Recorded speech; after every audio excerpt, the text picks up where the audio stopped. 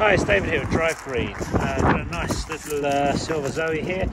It's on a 19 plate. It's done around 17,300 miles and it's in a lovely condition. We're just coming close on the front here. You can see the trademark Zoe headlights and no marks on the front of this.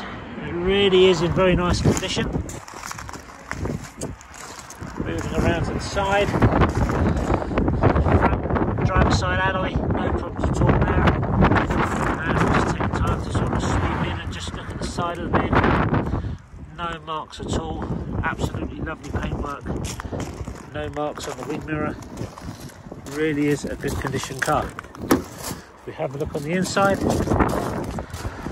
See, very tidy interior, it's got the black interior here. And yeah, it's very, very tidy indeed. No marks on the door panels.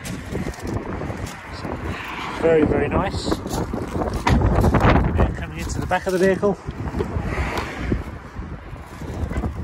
Again, no marks, spotless interior. Really nice Zoe this. I always like the markings in the top of the headliner there as well, it's very cute. Not even any marks on the door surrounds either, so it's a very, very tidy example. Coming on to the rear alloy wheel, no worries there, plenty of life on the tyre, no marks on the wheel. Round onto the back of the car,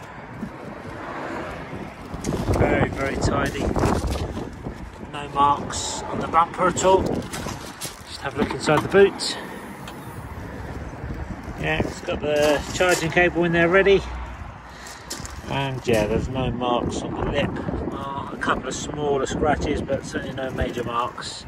There's a bit of a mark on the bumper there, and likewise just a few little marks there, but nothing untoward. Just moving further around the car. I always say it, but I do love these light units that got the Zoes. They are cracking.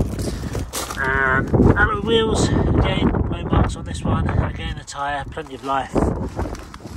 No marks down the side of the vehicle. Again, just show you from the rear haunch. No marks, no little indentations. Really is tip top, as they say. No marks on the side of the wing mirror there. And coming down to the alloy at the front here, no marks on this either. So all four alloys are really mint condition. And just coming around back to the front. So yeah, here we go. A really fine example of a Zoe.